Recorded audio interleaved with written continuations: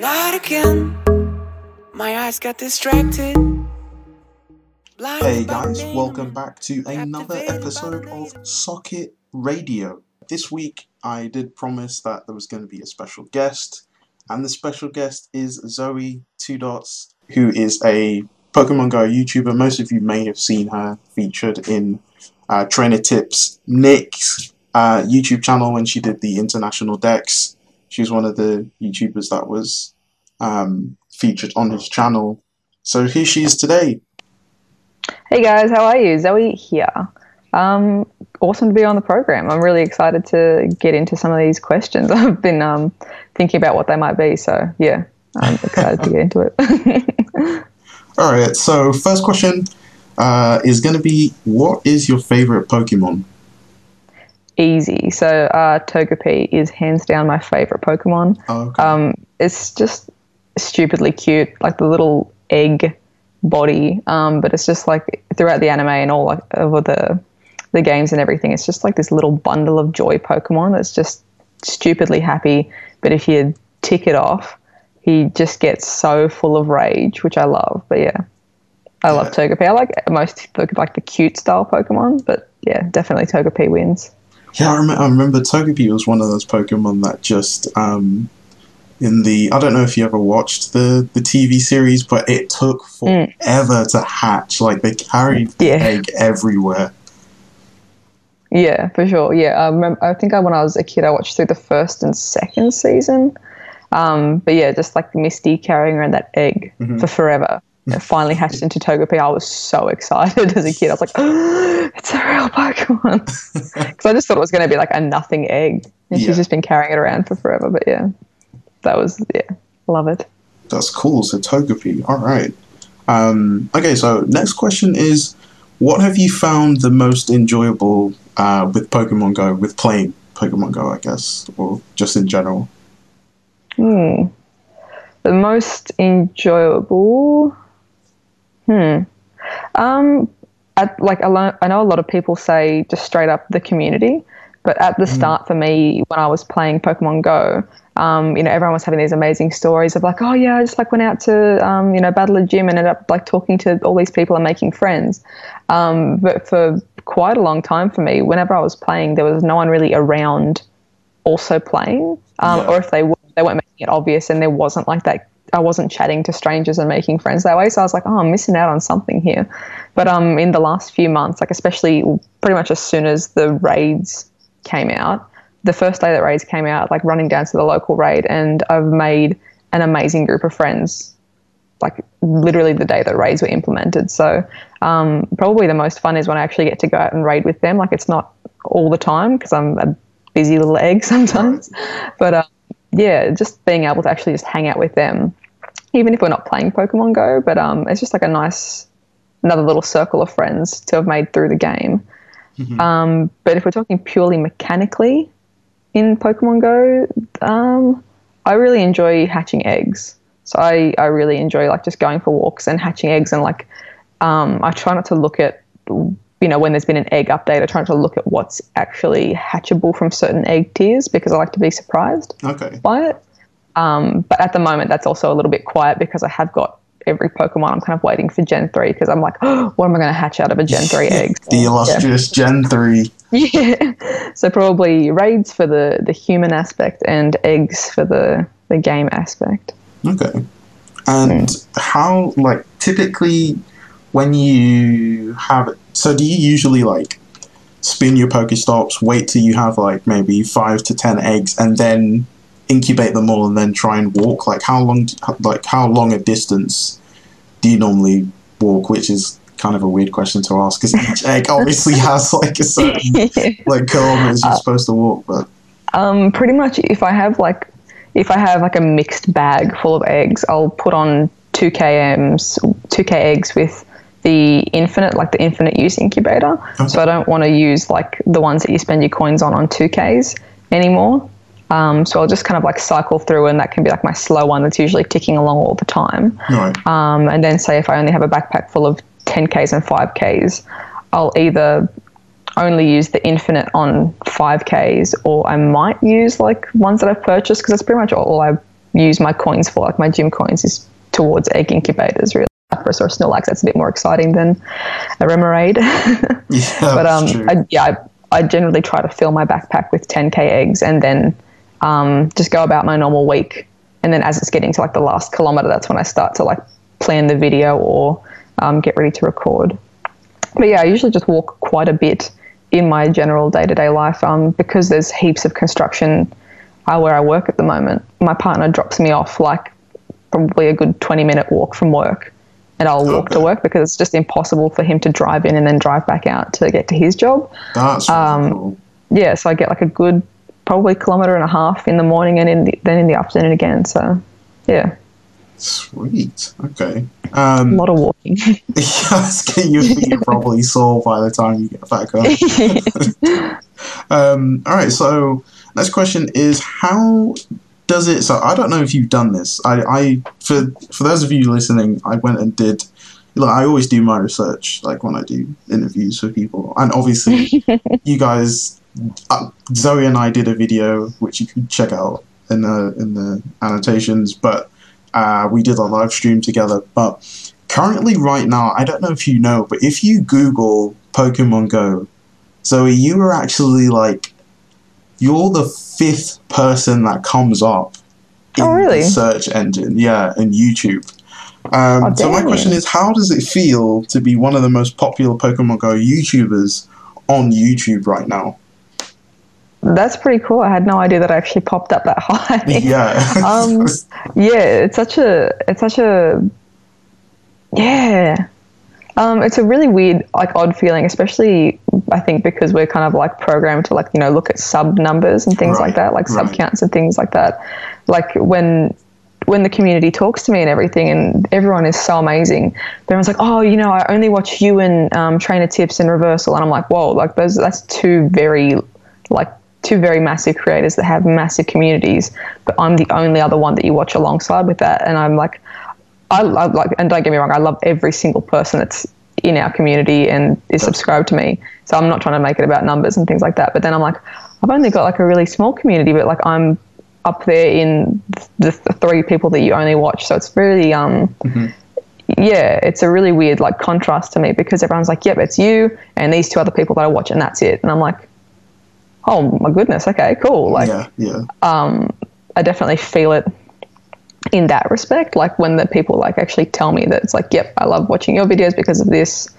And it kind of like, that makes me realize that I'm like a bigger part of the community, I think, than I realized due to like the sub number kind of aspect of it. I think I just need to like disconnect that bit of it. But yeah, it's been really exciting to like actually, you know, grow the channel and meet new people through, even just through comments or people that always come back to chat in live streams and things like that. It's always exciting when people are like, oh, I finally made it to a live stream, get to chat with you. And I'm like, hi. Like, oh, I didn't realize I was such an exciting person. Like, thank you for being here. Yeah. So yeah, that's still like gets me very excited when people are like, oh, it's you. And I'm like, yeah. Hey. So do you feel like it's still sinking? Because you know, a lot of people, when they see that you have a ton of subscribers, and I think a lot of subscribers and viewers tend to judge YouTubers based on the way they react when you know, people either comment, it's like, oh, she didn't respond to my comment, or like, you didn't say my name during the live stream, just like really simple stuff like that. Definitely. Most people, I mean, because usually my streams, I think, are a lot more manageable as well. Like I can read pretty much every comment, unless there's like a bit of a spam. I can kind of be like, oh, yep, so Jimmy, you said this question, you know, here's the answer. And there's only a couple of times where I kind of like miss people's comments, but they tend to like, you know, repost them anyway if I've missed it after a couple of minutes.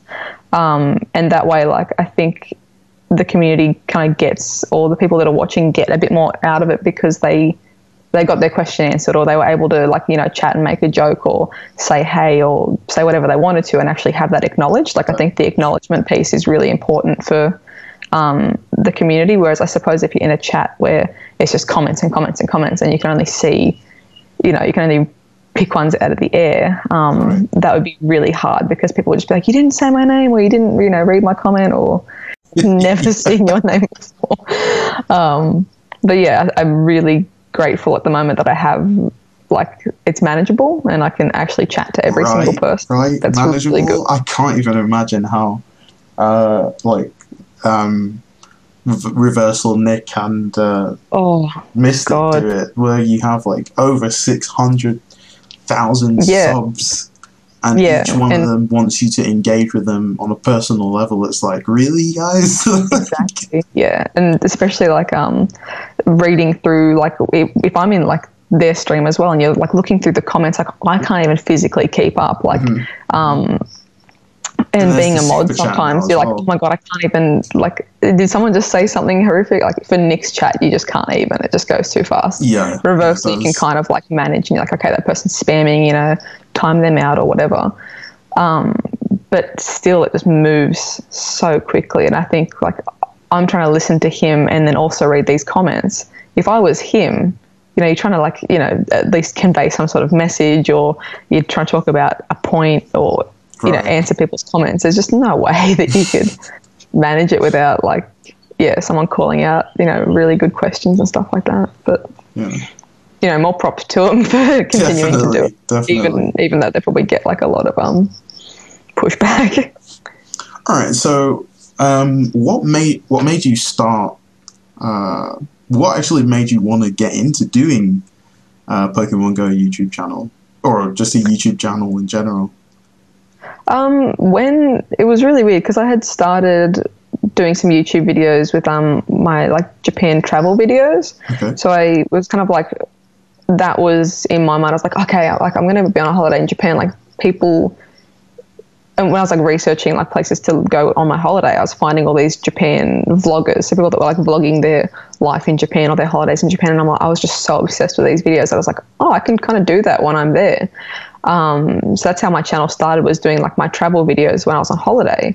Okay.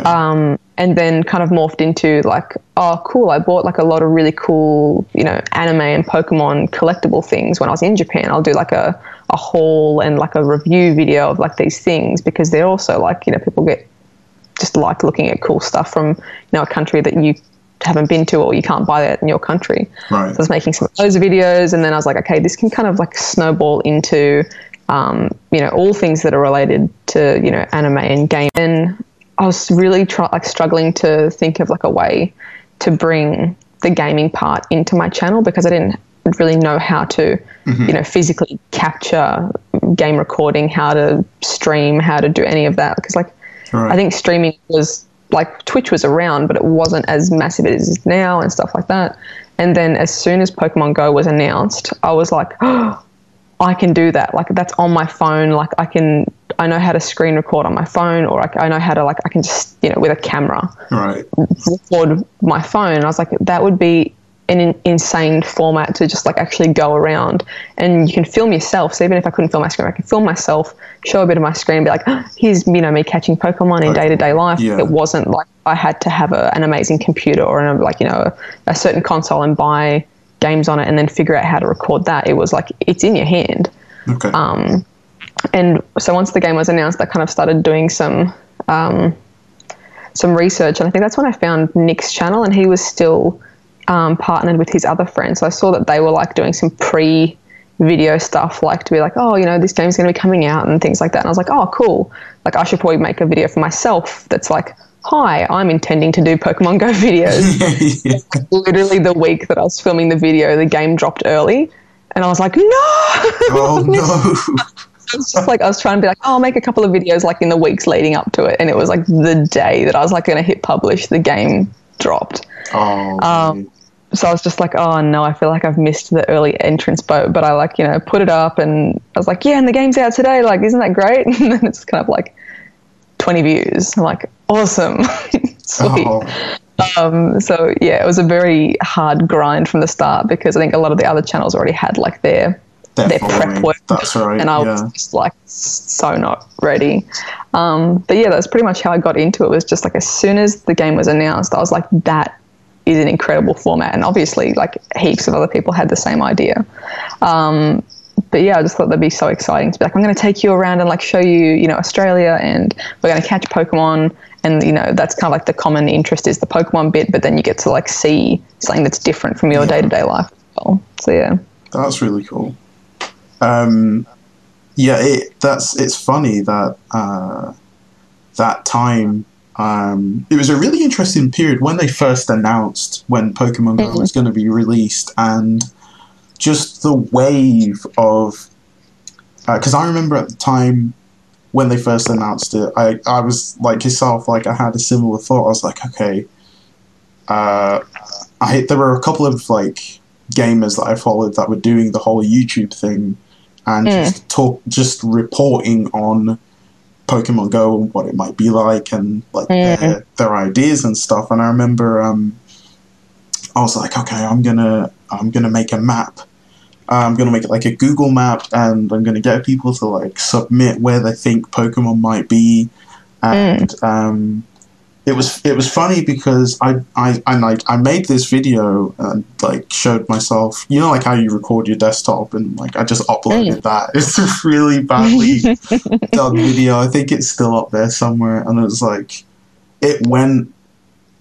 At first it didn't get any views, but then like the week after that, when they started announcing more stuff about the game and like how it might work, it didn't go viral, but it like the views exploded on it, and I was just like, what is going on? It was just like a really weird lull, and I was like a YouTuber, so I was like, I never saw myself like being in front of the camera and stuff like that. That came like way after, like that came after like when Nick was kind of already established. I was like, hey, I could do that. Which is probably what everybody who thought watching the channel at the time kind of had the same idea.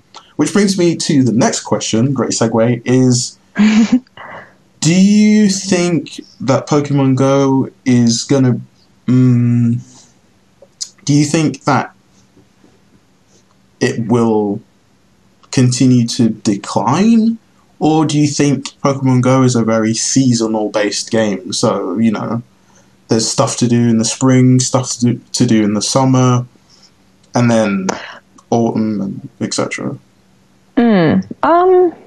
I think in a way it will probably continue to like slowly decline. Like I don't think it's, you know, when people are like, oh, the game's dead, I don't like people kind of drop off and, you know, stop playing, or a new game comes out that they spend more time on.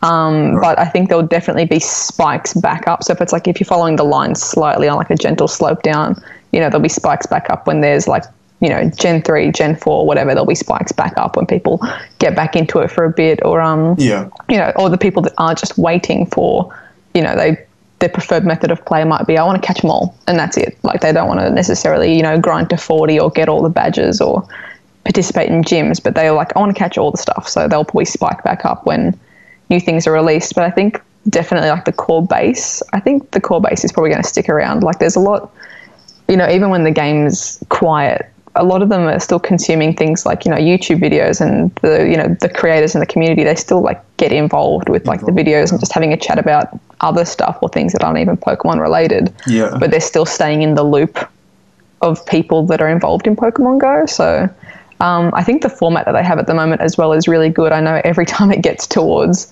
Christmas, the Northern Hemisphere seems to be like, oh, why are you guys going to drop the next generation in winter? Like, you know, blah, blah, blah, like no one's going to go out. And it's like, there's a Southern Hemisphere too, and we didn't get anything. Like, you know, and so I think it's really, at the moment, it's really good because, you know, through a lot of the really cool events happen while it's winter for me in Australia. Like there's a lot of really cool events, but then we kind of are getting it seems like the next gen seems to drop for our summer, which is really good because it means that's like, okay, cool, we've got something to be out in the sun as well, but also the Northern Hemisphere is like, we've been waiting so long for this, we're going to go out anyway, even though it's cold. Yeah, so right. Like I remember last year when Gen 2 dropped, like all of the complaints just disappeared because everyone's like, look at this new thing that I got. And it's like, weren't you saying that you weren't going to go out and it was too cold like 2 days? Exactly. So yeah, I think the current I think they're getting a lot better as well at spacing out their events, because I think they know at the moment everyone's like, come on, where's Gen 3? Like, where's, you know, Legendary Birds? Where's whatever? Yeah. The most recent event, I think they timed really well with kind of bridging this gap. And I'm guessing, really Gen 3 is well coming done. really soon. I think they've kind of bridged that, really good with like a 10-day event finishing, and then there's a legendary bird, and that's going to go for a bit. And then probably when that wraps up, hey, here's Gen 3, and they're like cycling through to the next kind of thing really well. So I think they're getting better out of it too. Yeah, I think that's a really valid point. And it's so true, because we can so easily just skim over it, especially with the Pokemon community has been such a very demanding one, like a demand-driven kind of community base. And this event was well executed. They timed it right. They gave us something that was simple and achievable. All you have to do is get up and go out and just keep catching Pokemon. And it was surprising to actually see that people really invested into that event. And we caught however many billion Pokemon it was at the end. And I was just like, we seriously reached this? I was like, I was worried that it wouldn't even get past like 100,000 Pokemon. I was concerned at the start too. I was just like, oh, is everyone going to be, is this enough of an, air quotes, incentive for people to be like, yep, cool, we're back on it, like hard. And then, I think it was really timed quite well. But it's like, at first you'll get like this little thing, and then you're going to get like the double XP, and then some more stuff. And everyone's like, oh, I like the sound of the, okay, I could do that. And then it's kind of like, as it's building, then it's like, okay, come on, like quick, we need to get Farfetch'd. Like, holy moly, like that hype really kind of built quite well. So they dropped the EX raid changes, which I've got to say are pretty solid. Yeah. They'll be pretty good. So I think they did really well. I think another part of that as well is the communication. I think with increased communication, there's going to be increased, support, or at least patience from the community. I know as soon as this event dropped, I was like, are they going to have another thing where, like GoFest, where there's no live counter, like there's no way to actually track your progress? And at the start, I was like, oh, come on, guys, like they don't even have a way to track it. But then, every night, was night for me, they were like doing an update video with like, this is how many you've caught. And I was like, oh, okay, cool. They are actually communicating at least once per day. This is what you've done. So that was really, I think, a massive step up as well. Yeah, definitely. Like it was like they had like these different layers for just one event. 3 or 4 YouTubers and Instagrammers that were like doing their thing, and then they were also shooting videos of them. They were also putting out content, and then we had like the EX raids, and then the different unlocking different stuff from the tiers, which I thought was really cool, and it made up for what happened with GoFest, like how badly that went. Though it was still good, because a lot of people said that it was good to just meet other people from the community, but they stuck to their guns with the way they executed it, and then increased like what it is that people wanted. Which, because tons of people were like, why can't we just have like a 6-hour and like triple double candy and XP and stuff? It's just, so it was cool to see them do that. Alright, so next question is, if you could do international decks again, what would you do differently? Ooh, good question. I think I'd have to like make 2 different like responses. So like one with like not infinite budget, but like where I was like, okay, cool, I can do something pretty cool with this. If I had like additional funds to do it, I'd probably try and go maybe up north a bit more, and go to around where Corsola spawns in Australia, because I know there's not a lot of people can get Corsola in their regions, because it's quite a specific little strip. So maybe hang around up there and go, because I haven't seen like Mystic's latest video, but it looks like he's diving on the Great Barrier Reef, but I haven't watched it yet. I just saw like the thumbnail and I was like, oh cool, that's like an awesome idea, but actually do some more like underwater kind of film stuff, and like do some more like underwater AR and actually just kind of show off, like, hey, look at this amazing reef that we have, and like we kind of need to protect this thing, and just maybe show a bit of, if I couldn't like do that, maybe show a bit of a different areas that you don't quite see necessarily in Australia. Like, you know, we've got our pop. Everyone knows Sydney. Everyone knows the Harbour Bridge. Everyone knows Uluru and like the Big Rock. Those kind of things. It's kind of like, oh yeah, it's Australia, but maybe like take them to somewhere where you just wouldn't think that that's what you'd see in Australia. Like we have some pretty incredible like rainforest areas. Like maybe go to the Daintree rainforest and just do a bit more of like a hardcore nature, you know, AR kind of styles one. I think would be really cool, just to show just the really different biodiversity. Like I'm really interested in that aspect of like different countries, how we just have wildly different landscapes and animals and things like that. And then if I didn't have infinite budget, probably trying to show you something similar but locally, and maybe just a bit more like comedy, like just be a bit more silly and lighthearted with it. If I couldn't do like the big, like, oh wow, look at how amazing this is, like probably just go and do something really silly and easy and go find some kangaroos and stuff. That would be cool. Yeah. So yeah. So, okay. So what's the best Pokemon that you have right now? That's the next question. Oh, are we going purely based on like CP best, or like, because my best Pokemon is my 100% Togepi. Like that's the best in my mind, but it's completely useless. So do you use that Togepi in gyms, or that's just your trophy? I do. I chuck him into gyms and stuff, but I don't really battle with it much because most people just chuck in Blissies and giant things like that. Sometimes you get cool themed gyms, but so I do try to use my 100% Togepi. I walk around with it pretty much constantly. So it's like my favorite Pokemon, and in my mind it's the best because it's my favorite Pokemon and it's 100%. But in terms of like actual usability, I've got Travatar, which is my Tyranitar. It's sitting around 3,400 CP. Wow. With double dark type moves. So I've been saving that one to use against Mewtwo at some point. So that one's like my little tanky beast, and he's got good moves, and I'm pretty sure he's got decent IVs as well. I'm just going to check him. Yeah, I'm pretty sure he's the best.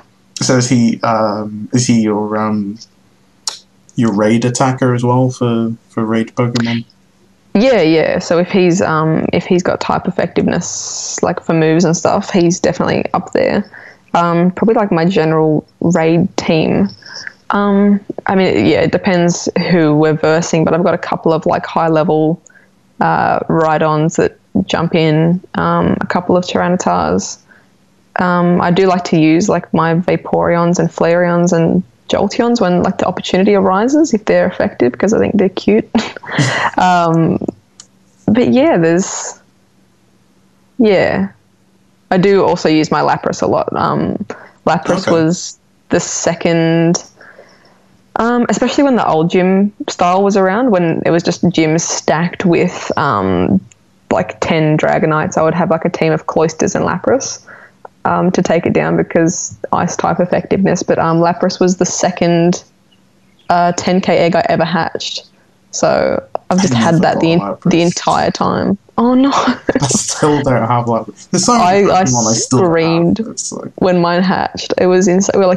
I had 2 10k eggs on, and we're like walking through like Coles. So Coles in Australia is like grocery shop. Yeah, that's right. So we're walking through getting groceries at the checkout. I'm like, oh, my eggs are hatching. Like my first like big eggs were hatching, and like Hitmonlee I think hatched. And I was like, oh, that's pretty cool. And then Lapras popped out. I was like, it's a Lapras! Like, I'm like, oh, I'm screaming in the line. But I was just so stoked, and I've just had that the entire time. Like I've had that for more than a year now. So yeah. That's cool. A couple of faves up there. I remember that reminds me of the Japan event with the Lapras. I was so jealous. I'm still waiting for Niantic to do that in like other countries. I know that they've done like the Safari event, and then they've done the like the like what they did with the Philly free streets places, but I would like to see them do that in like do one in Australia and then do one in Europe. Yeah, I think that would be really cool, especially for like the motivation behind the Lapras one was because the area was affected by the tsunami, wasn't it? It was That's to like right, regenerate, like re-stimulate the economy. Like I'd love to see that idea replicated all around the world, because I'm guaranteed there's definitely places that need it, like people that have been affected by earthquakes or fires or things like that. Like you could do that, apply that model to most areas that kind of need a bit of a and people drive for it. Like Australia is enormous, like for driving across, like it can take you, if you're gonna like, you have to stop for breaks and stuff, but it's like days to drive from one end to the other, right? Or even just up and down. Is like me driving to get Corsola, like we did stop and we stayed like with family and stuff, and it was for a birthday, but technically like driving from where I am to all the way to where Corsola spawns in Australia is like an 18-hour drive, I think. Wow, that's intense. So it's like people kind of like would do a decent drive, especially if it was for like a massive event, like maybe not 18 hours, but like because Australia is really spread out. Like our main cities are really spread out. Okay. So you're going to get from, Sydney to Brisbane. Like that's kind of where you're going to go. You're not going to go to necessarily a smaller outskirt town along the way unless you're like, oh, cool, like there's a Lapras event or whatever. So I reckon people would push like maybe a 6-hour drive. Like that's probably not unreasonable in Australia, at least, to drive 6 hours for a massive event. Yeah. That's cool though. Yeah, I'd love to see that replicated, because I mean, I know there's definitely every year in Australia we have like crazy fires and crazy floods. Like there's just extremes. I think thankfully there hasn't been anything too catastrophic in the last year or so, but really? Definitely areas that would need. Yeah, we had like one year that was just really bad. Like there was an incredibly bad fires in Victoria, where a lot of people unfortunately were injured or killed in the fire, and then in the same year similar thing but north, there was just insane flooding, and a lot of people like lost homes and things like that. So yeah, applying that kind of model to areas that need it, I think would be really, really beneficial. And on their end it's kind of, but the effect in the real world is quite incredible. Yeah, that would be cool. Just for fun, like even just to have fun events, like exactly, let's all go especially for fun. Like, I would just like to see that happen. All right, so what part of creating videos do you find most challenging? Probably for me it's probably more challenging when it's a bit quieter.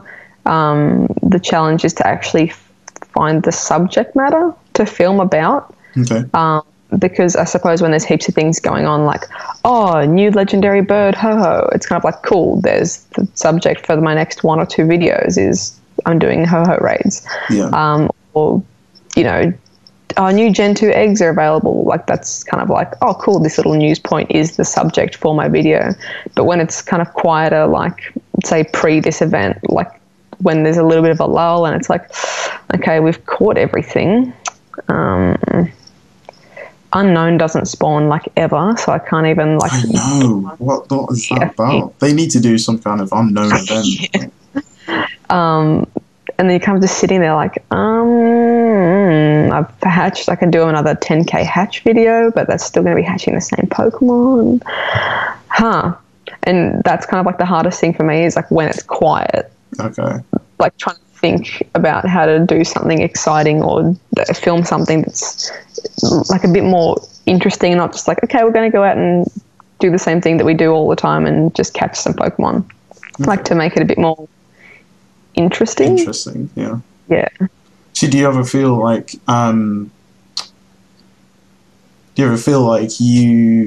when you go out to record something that you have to try and think of the best way to to word it. Like, if, like, when you're creating videos, do you write down ideas, or do you just go based off of what's most current that's happening with Pokemon Go? Probably both. So depending what's happening, like if there's something that's just absolutely massive where it's like ho-ho raids, I'm like, cool, easy. Like that is what it is and that's what I'm going to go and do. But if there's multiple things happening, like I'll try to like write down or jot down ideas to kind of like spread them out, because I know I used to be really bad at like, oh, I'm going to cover this, this and this in one video, and that was just too much, like to actually first of all get done. But then once you're editing it down, it's like, this is going to go for forever.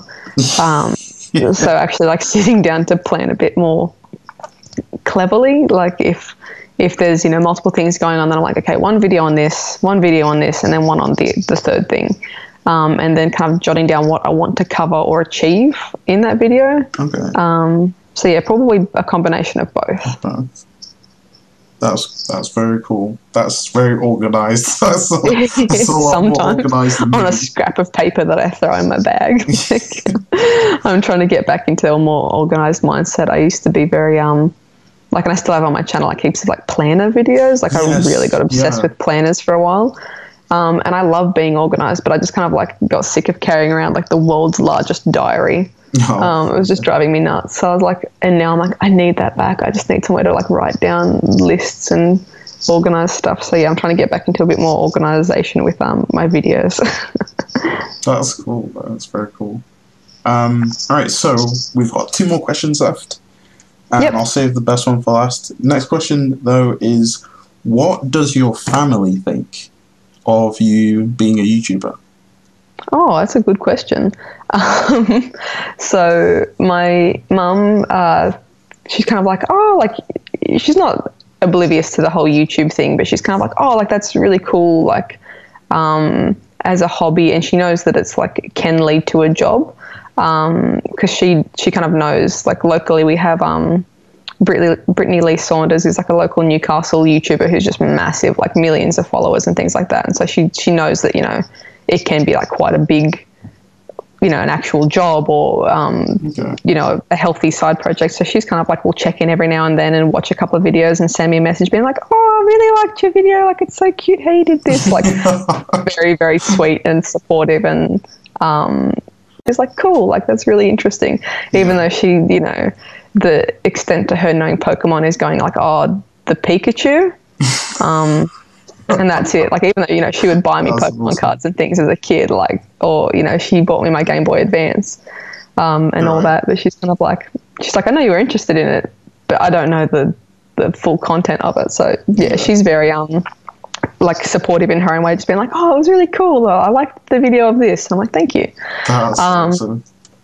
My sister and her partner, they're both pretty funny with it. They made me like this little scrapbook. It's so funny. They've still got it because they need to finish the scrapbook, but they've made like an entire scrapbook of like achievements in YouTube stuff. So they're just like, there's like one page where it's just like screenshots of, they've paused the video at like horrible times. So my face just looks like I'm pulling the weirdest face. And there's like a whole page of that, or, just silly things, or like, oh, you made like 5 XK subs, like congratulations, and all covered in glitter. And then stuff where they've just, you know, pulled out the funniest comments that people have made, like all screenshots of like these hilarious comments, and made like you know, a whole scrapbook page of that. So they're very funny and very supportive and encouraging. They're like, yeah, go girl, but they deliver that information in a very unique way. So, yeah, that's cool though. That's really fun though, because then you get a chance to see, like, you get a chance. It's kind of like sharing each achievement you get. So I'm sure they've probably like print screened your latest subscribers and stuff like that. Yeah, for sure. Yeah, they're very funny about it. So, but yeah, it's all really positive, which is really good. Like, there's no one, thankfully, that's like, you know, pushback or like, oh, why do you want to do that? Like, that's not a thing. Like, it's, yeah, all pretty positive, which is good. That's awesome. Yeah. Okay, so the last question is, what are you hoping for next in Pokemon Go? Or I should rephrase this. What do you want what do you want to see next happen in Pokemon Go? Good question. 2018. I'm gonna avoid like the obvious. That's like Gen 3. Like I'm not gonna like that's clearly coming. So, what do I want to see the most? That's a really good question. Like I am looking forward to like new Pokemon and things like that, and how the game meta is going to evolve with that. Yeah. But I think the things that I want to see is more just kind of like smaller, like lower level improvements, or just like a better user interface, user experience kind of things. So things like just probably a combination of small things. So like, filtering your nearby. I don't want to see if there's a Pidgey and a Rattata and Weedle on my nearby. Like I want to be able to filter out certain Pokemon, or at least certain tiers of Pokemon, so that it's like, okay, nearby, nearby there's a Teddiursa. For ages, all I needed was Ursa to get Blissies out of gyms, because I didn't have any Machamps, I didn't have any strong fighting types, so I was using Ursa with like Counter and Hyper Beam, I think. Okay. So all that mattered to me for like weeks was Teddiursa. So I'm like, if I could have just filtered down to, get rid of all the Pidgeys and that, like at least I'd be able to see where that was on my map, because they were reasonably common in my area. Sorry, my cats are just running around. That's all right. And making a lot of noise.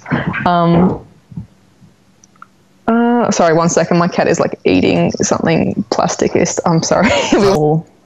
Small user interface changes. So a filter, even see like your local gyms like further than what the radius can currently show, like just seeing what color are things that are 10 minutes away from me, so I can go like, oh, I'll go and walk down and like take down that gym. Little bits and pieces, like my main one was probably the raids crashing all the time, but that seems to have kind of resolved itself with the latest update, which is really good. I haven't been kicked out of a raid at the moment, which has been new and exciting. What else? Because it used to just kick everybody out of that was terrible. Oh, so frustrating. Let me think for 1 second. I used to have like a little list that I had written down of things that I wanted to see. The filtering. Oh goodness. Probably like better search functionality and things like that. Like they're all really minor things, like really, really minor things that I think could like boost the game. But yeah, I am definitely excited for Gen 3 and like all of the different changes that's going to bring, because I want to hatch new things. I want to hatch new eggs and catch new stuff. But yeah, I think there's a lot of like really smaller level bits of feedback that the community's been giving for a while that I think would make awesome improvements to the game. And if we're going to bring it down to like PvP or trading, I think I would possibly prefer trading over those two. I know a lot of people more want PvP. Like a lot of people are like, where's the user battle interface? But I think for me, trading at the moment, because I know with kind of with the community that we're building here online, like when I do travel, I want to be able to take Kangaskhan to other people and be able to like give them that. So if I'm traveling or meeting new people, I want to be able to like give them things that they don't have. And that's something that I've done in all of the Pokemon, like the 3DS games and the DS games. I would always, so as soon as like the new game came out, so like X and Y, I would get my starter, get to the point where you could like breed Pokemon and breed heaps and heaps and heaps of that starter Pokemon, and then trade with someone else who is doing the same but for the other starters. Right. And then I would just wonder transfer or just give away, or like say, hey, I'm giving away heaps of the starter Pokemon so everyone could get one of everything of the starters like really early on. Okay. Because I just really enjoyed like being able to be like, oh, here you go, like you can have like these things as well, like that you haven't got yet. So I think trading for me has always been like a massive part of how I play the games. Okay. Yeah, definitely. Cool. I agree with you. Trading is like top of the list. Yeah. I think the struggle they have is how to, and because of the way games are right now, it's how to incentivize. Is that the right word? How to give players incentive to trade, because obviously with doing candies, they eliminated evolutions that happen via trading. Yeah. So now that that's gone, that's one less feature that trading has. So now it's a case of, well, I've caught everything. We just got regional Pokemon, so I have like 2 out of, 6 regional Pokemon that are available. Why do I need to trade? That's what a lot of people are going to say. So I guess the challenge for Niantic is... What's the incentive for me to give away my Pokemon kind of thing? And it has to be, definitely has to be tangible. Like, it can't just be, oh, I get double XP or I get Stardust. You know, it has to be something valuable. I don't know. So, but there's especially definitely... the individual. Like, if for me, for example, I would just be happy enough to kind of do it. Like, I'd be like, yep, here you go. But for other people, they'd be like, maybe not so inclined. Like, they're not into trading or things like that. So yeah, how do you kind of get them involved? Yeah. But I think you're right. I think as long as the option is available, there will always be people who want to trade. Yeah, definitely. Like, I just envision, like, I just have in my mind, like, I don't know why, it'd just be like super exciting to be able to, and especially to communicate that you're available to trade in the game. Not that you have to find someone on Discord or find someone on Messenger and say like, hi, I'm trading. Like, to actually pop up in the game on the map and be like, someone nearby is trading. Do you want to like take up this trade? To just be like, I'm in this park and I'm offering up 30 Kangaskhan to whoever needs them for whatever Pokemon. I don't really care. But just to know that, like, someone would be like, oh my god, I can finally like get this thing that I haven't had. Or I remember when I was working in a game shop, these kids would come in and they were like kind of new to Pokemon-ish, but they're like, oh, I just haven't got any of this Pokemon and I really want this one. This one's my favorite, but I can't get one. So I was like, come in tomorrow and I'll bring in my 3DS and trade you. And they were just so, it was just like this uncontained like childhood happiness. They were just so excited when I got this Pokemon. And I was like, that's no, like, it's no sweat off my back to do that. But for them, it was just like, I've got a Sylveon in the game, Dad. Like, this is amazing. And I'm like, that's kind of like why you do it. You're like, it doesn't hurt me to do it, but it makes someone really happy. And you kind of get that good little like, ooh, I feel good feeling. So yeah, I just imagine like if trading was available to be like, here's 30 Kangaskhan, like everyone go for it, have a great day. And just like knowing that you kind of like helped someone get closer to their goal of like, finally I'm a bit closer to finishing the dex, or I'm closer to this badge, or or I've got my favorite Pokemon. So all right, well, that is it for the questions. So hopefully everybody that has listened to this enjoyed it, and huge thank you to Zoe for agreeing to do this, because I know how busy you are, so making time can often be pretty difficult. But thank you for being on Socket Radio, and that's it. Is there anything you'd like to say to all the listeners? I just want to say like a massive thank you for having me on. Like, I was just really excited to get the like, hey, do you want to do a little interview? I'm like, hell yeah, that sounds awesome. So yeah, just thank you guys for having me on, and I hope you guys are having an incredible day or night or whatever time you're listening to this go up. And yeah, thanks for having me on. If you do have any, other questions, I'm always free to answer stuff, and I'm always happy to come back on another Socket and hang out as well. So thank you for having me, Smart. So again, a huge thank you to ZoëTwoDots for agreeing to do this interview, guys. I think this was pretty legit, and for those of you who are interested about the amazing ZoëTwoDots, you can go ahead and check out the link in the description. Go ahead and subscribe to her channel. If you're new, I do weekly videos, so does Zoe, so catch us on our channels when we upload. For now, I hope this has encouraged you, given you something to at least laugh or giggle at or smile at this Saturday evening or afternoon, wherever you are in the world.